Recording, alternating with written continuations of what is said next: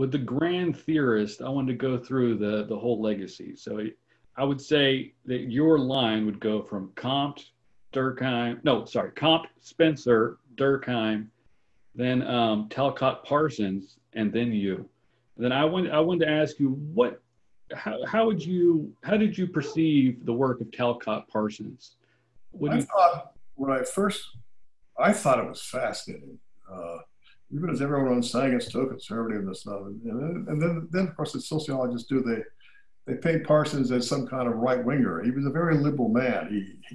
He housed people during the loyalty oath thing and gave them money. He's a very liberal, nice guy. He had his own problems, but we all do. But he basically was a nice man. I think his theory approach, I really began to realize, was not quite the right way. But what I liked about it, and that's what I liked about Durkheim and Spencer and even Comte, is they thought big. They thought about the whole universe. And in Parsons' case and in Spencer's case, they talk about social universe in the context of the physical and biological universes. I like that, because that's interesting to me. And so I originally, the institutions book that I originally wrote, and even the institutions books that I'm writing now, it has a lot of Parsons' AGIL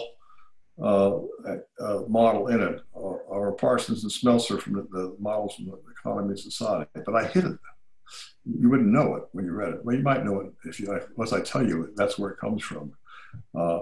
Because when he talked about institutions and their exchange relationships they had in terms of their media, that actually became the basis for my analysis of institutions.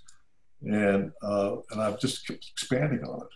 So while I didn't think this whole idea of creating these sort of static paragrams where you have a box in which you put something, putting something in a box does not explain its dynamics. It explains maybe its relationship to something else in a kind of rough way. But you need to have a more dynamic model than that. But still, he was trying something that I thought was very interesting when I was in graduate school. And I still find it interesting. All right. And so he still influences my work, but it's not the same kind of work, because I have an entirely different view of what theory is, the explanation is. I remember once he was at UC Riverside. We were walking around the campus, and for some reason we got talking about Bronislaw Malinowski, because he'd been at Cambridge when Parsons was at Cambridge, and he said, "Yeah, I saw him, but I didn't impress. He wouldn't impress me very much, but I was always very impressed with him." But then I asked him the question, "Do you consider explanation to exist if you have a conceptual scheme of categories, and you can take something and place it in a category within that larger conceptual scheme of categories where you specified some of the relationships among the categories? Is that explanation to you?" And he said, "Yes." And see, that's not my view of explanation, but it's one way to look at explanation.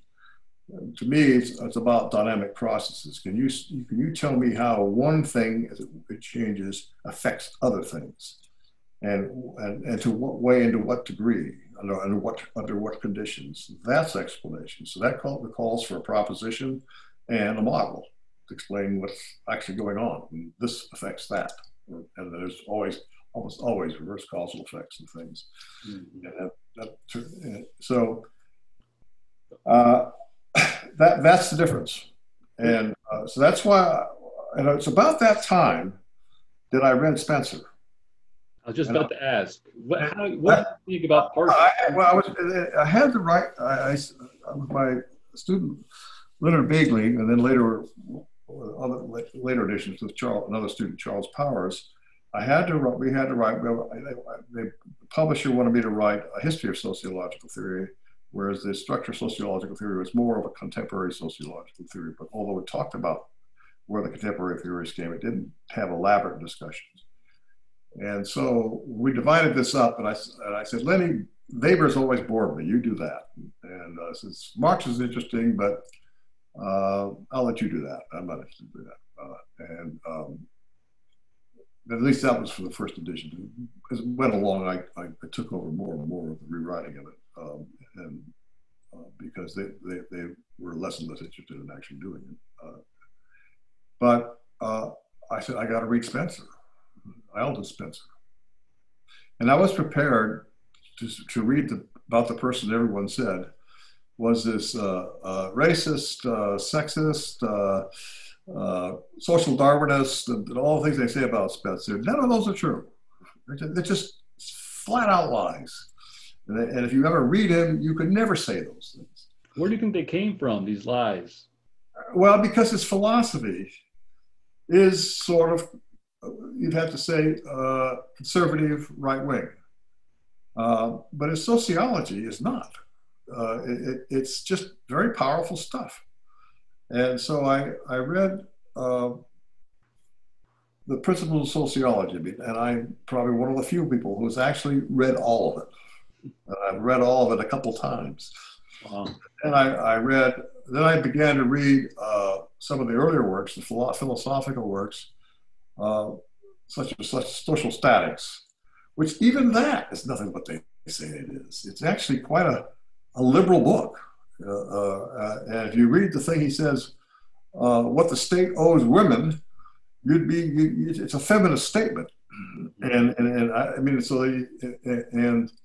so then, but when I read Principles of Ethics, which is the last big thing he wrote, I realized he just repeated a lot of the worst part of Social Statics and made it two or three volumes. And he was always bitter that people evaluated him on that, but that's his own damn fault. He shouldn't have said that again.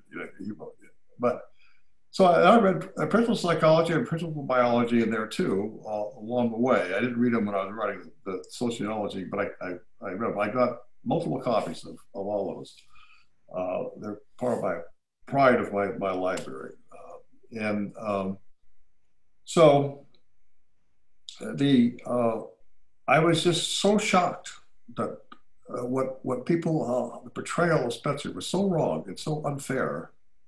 At a time when people were genuflecting in the graves of Marx and Weber and Durkheim and even George Herbert Mead and Zimmel, they are spitting on the grave of Herbert Spencer, who was every bit as good a theorist, probably a better theorist than all of them. But American sociologists don't know this because they got their prejudices and they've been taught. Every time I read things, sometimes it's just clear when I read a discussion of Spencer in a book, it's just someone's read a secondary analysis of Spencer, never read Spencer himself, and just repeats it. And that's how it's sort of like a folklore that goes down through generations. Mm-hmm.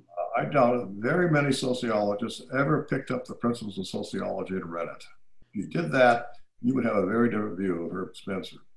At any rate, so I was kind of irritated by it. So not only I wrote the chapter about it, then I said, that's when I wrote the book on Spencer, Herbert Spencer, Toward a Renewed Appreciation. And I tried to lay out what a great mind this was.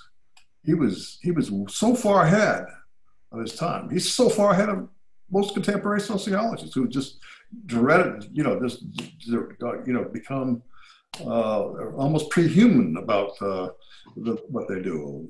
If you aren't mad at the world and doing justice, you're some kind of terrible human being. Mm-hmm. I'm pretty sick of that.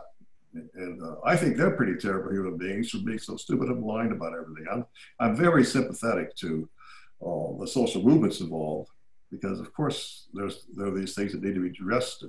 But I don't think being a professional sociologist qualifies you to be a particularly good activist. What you do is become a pious person stuck in academia, proselytizing students, forcing them to buy your ideology. You're not out there doing anything for the real people in the real world who need help.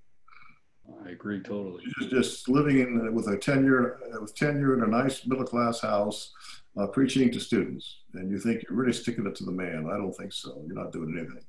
Yeah, a lot of it's identity stuff. Ooh, look at me.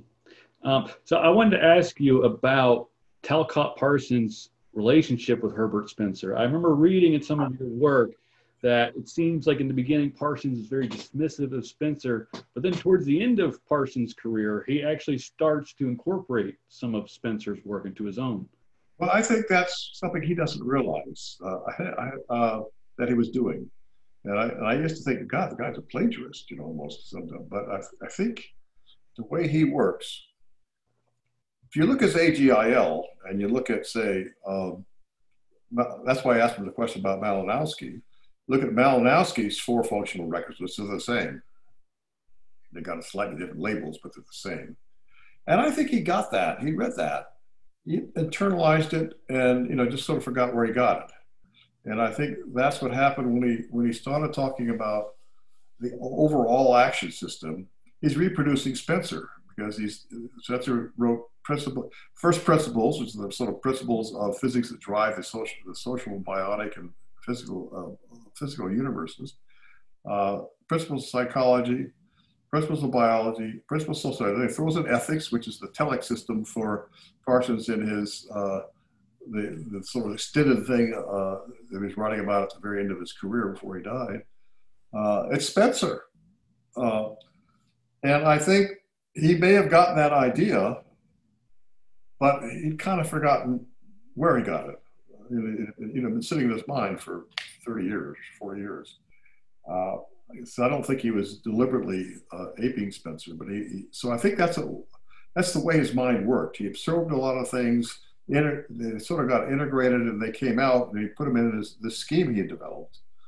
But that's very Spencerian. And so I don't think he thought highly of either Malinowski or Spencer.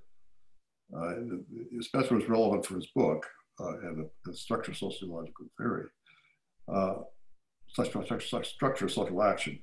And so I don't. It wasn't an effort at plagiarism. He was just doing what Spencer eventually did. And he's doing, and I'm doing the same damn thing, because I'm interested in biology. I call myself a social physicist, but I'm not doing anything about physics. But I'm trying to develop theories that look sort of like you might see in physics. But I'm interested in biology and neurology, because that's we're animals and we evolved, and that's interesting to me. And I'm not talking about the Talcott system and the ethical system. I'm leaving this. We've got enough people in sociology doing ethics. We don't need another person doing ethics in sociology. We need a few. We need not only a few, like thousands less doing ethics and more doing sociology. We might go somewhere.